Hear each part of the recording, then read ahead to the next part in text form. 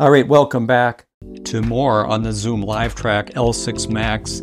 Now, I was just about to record some new video on multi-track recording and overdubbing using the bounce feature, and Zoom came out with a firmware update for the L6max. It's been out for about a month now, and in volume, and now there's already a firmware update, and this is called the system version 1.1 update. And I will give you a brief preview into what is involved. I have not done this yet. I'm going to do it in this video. I'm going to show you how the upgrade works, or how the update works on the L6max.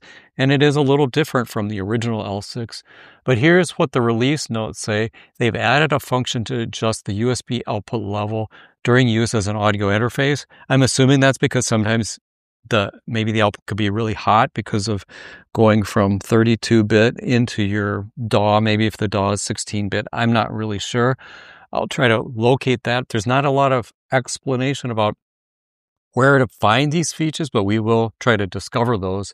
And then number 2, added a function to apply internal effects to the submix and the mix minus. So those are 2 separate buses in there. I can't really show doing it with mix minus, but with the submix, we can take a look at how that actually works. Before this update, you could go into the submix and mix here, but there was no way to add the effects back in. Apparently, they've added some way to do that. I'm not sure how. It's probably through the display, but we'll figure that out after we do the update. Here, the firmware update is available directly here, but first we've got to get the file loaded into the SD card, into the root directory of the SD card. So we're going to do that first. And the way we do that is you go to, and like I said before, you will just go to Google, search Zoom L6max support, and it'll quickly take you to this page where you've got and the firmware is right at the top. So you download that. And then once you've downloaded that, you'll have this, which has 2 PDF files. One is how to do the firmware update, which I'm going to show you. And the other one is this file I just showed you that is the release notes for it. And then this L6max bin is the actual file. And in the root directory, there's that file we're going to copy it into the root directory of the SD card. And to do that, I'm going to load the L6 editor. You could remove the micro SD card, put it in your computer and copy it in if you didn't want to use this, but we'll do the file transfer mode, go into the file transfer mode, and this will mount it as a disk on your computer. This is how you access anything you've recorded on there, the sound pads and other things. We're going to then go into this folder that I just showed you. This is after I've downloaded this, and I'm going to copy this L6max bin over into here. And with that done, that's all I need to do to get it onto the device. So I'm going to then eject this. So back on the device, I'll go back to the home page. It's saying USB file transfer mode exit, so I will do that.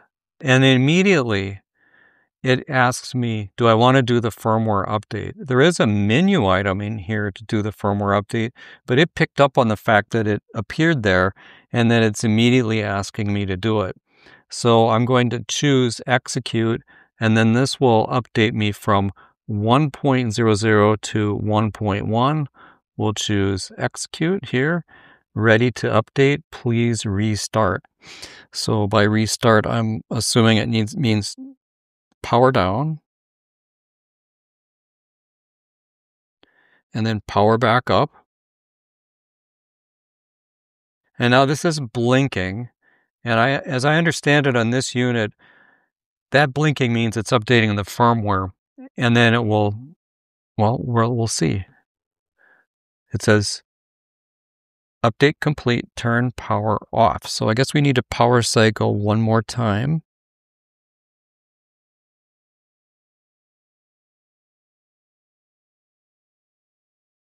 And we'll go back into it.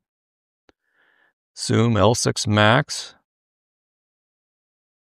USB data cable okay. Interesting. So it's somehow doing some kind of a test there. So then let's go into mix, because mix is where features like this have existed before, mixer rather. And then we have effect parameter, effect return, monitor point, sub out point, mixer control via MIDI. So maybe effect return. Yeah. So we've got effect return to submix has been added. And if I turn that on, I guess that's all there is to it. So now the effect return, instead of going simply to the main or the master, then it's also going to wind up going into the submix or the mix minus bus. So that's pretty straightforward, those two features there. Now, the thing about the USB level, let's see if we can locate that here. USB audio interface. So it's probably a setting under here. And we have it right here, send level. Oh, there's a send level for all the tracks.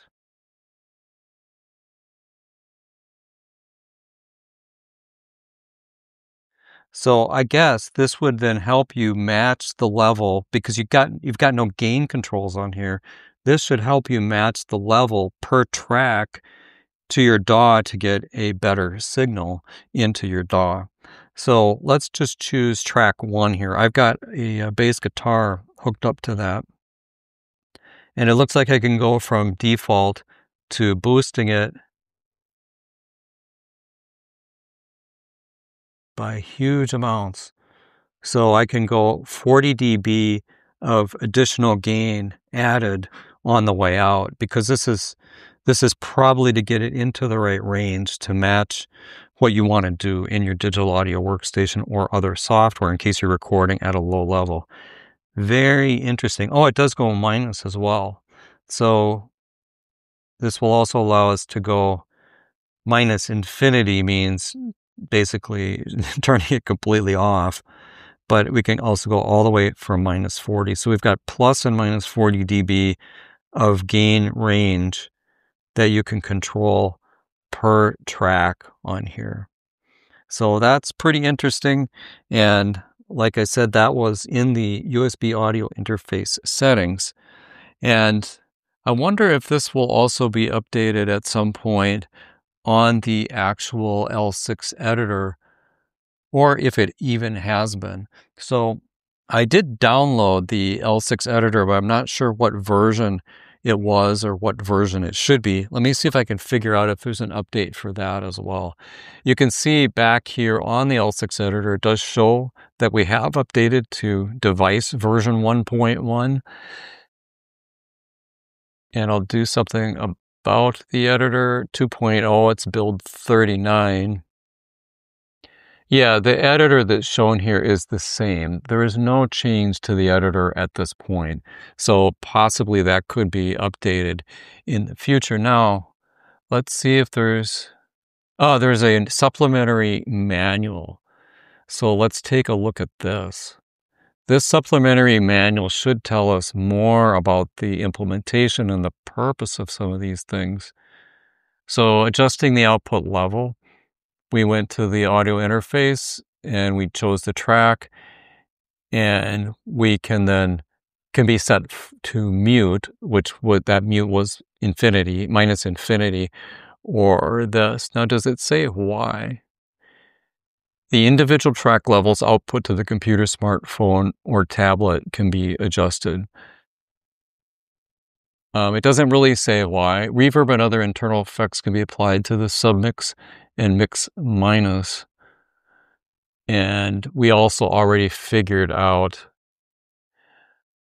and it's also saying AI noise reduction cannot be used with these. When using an effect with mix minus, set the effect send level for channel 7 USB to 0. Mix minus is not applied to the effect sound.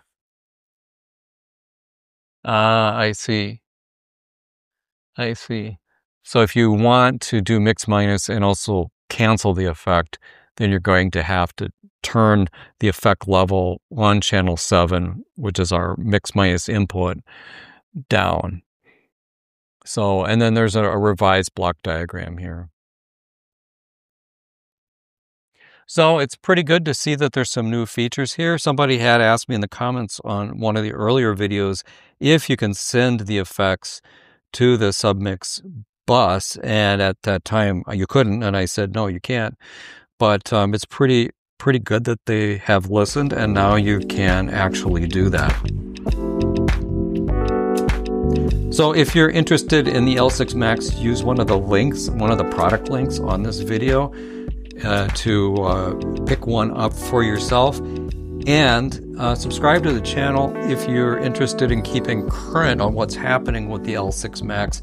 I've got another video coming out very soon, or it's probably already online by the time you're watching this, but another video coming very soon on using the new bounce feature and how you can do multi-track recording to SD card using the L6max.